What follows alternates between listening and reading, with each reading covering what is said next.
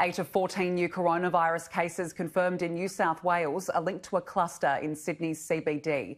23 infections have been traced back to the City Tattersalls Club. Among the positive tests are 5 close contacts and 3 patrons. One case reported yesterday has also been linked. New South Wales Health is asking anyone who attended the club between August 4 and August 18 to be tested immediately and self-isolate.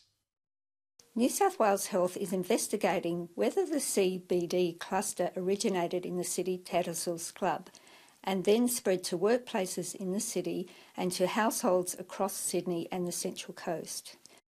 Other new cases include a returned traveller and 2 household contacts of cases linked to Liverpool Hospital. 3 are under investigation.